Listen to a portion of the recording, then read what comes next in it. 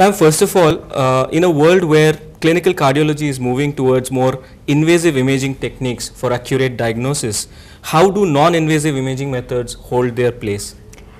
In fact, the echocardiography with the color Doppler, they have become so essential part of the clinical medicine that whatever we were doing the diagnosis in the past, there was no way of proving or disproving us.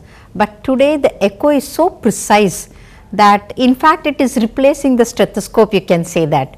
The mobile echocardiograph can be taken to the emergency and make the precise diagnosis.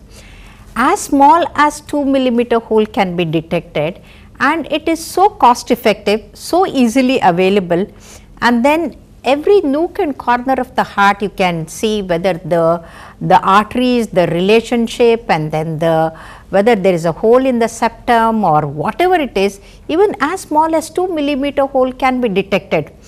And there was a time when a famous actress like Madhubala, the congenital heart disease was missed until she was in her early 30s, and only when she started coughing blood they detected, but no more. Now we can detect it as soon as the child is born, or as soon as the child is symptomatic, and as soon as they come to us.